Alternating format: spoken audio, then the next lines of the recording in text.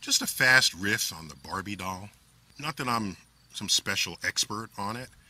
It can be criticized in all the ways people have about what effect it would have on the socialization of young girls. But what did Barbie not do? Okay, you talk about socialization.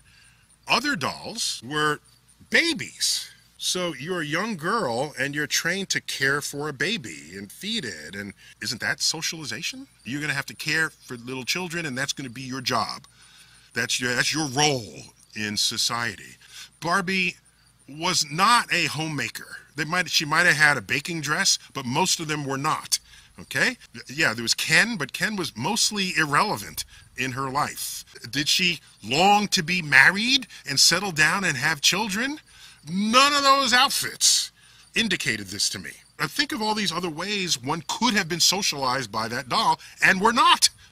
It's curious that it received as much resistance as it did.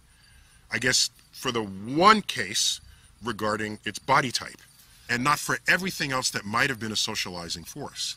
How about the G.I. Joes? Why did I have dolls as a kid that were soldiers? Wasn't I being socialized to go to war? To kill people I've never met before? I played with toy guns, for goodness sake. That's how old I am. Where was the outrage at the time over that?